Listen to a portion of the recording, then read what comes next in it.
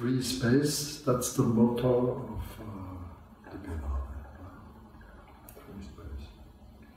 What do I think about this?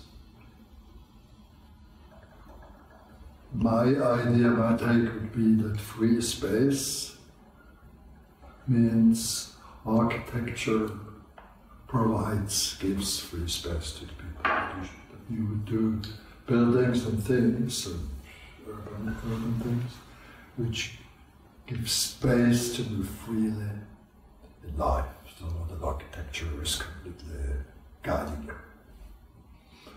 So this I accept. Can you agree to this somehow? Okay. And then what does this have to do with the models we are showing? If I look at my working methods, on one side I have the computers, and with the computers I can control the proportions and dimensions and all of these things, also including techniques. So it's sort of like a sheet music kind of control, like the noten in German. There I can control this part.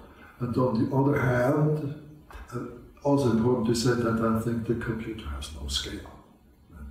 Sometimes you don't know, is this drawing for a skyscraper or is it the detail of a door handle?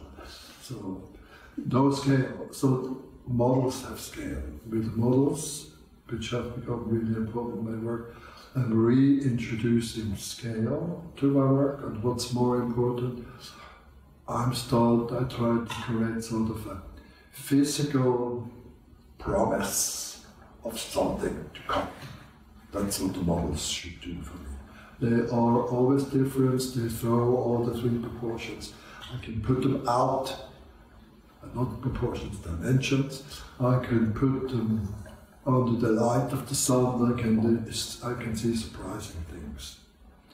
Models have to surprise me. They're more than the concept.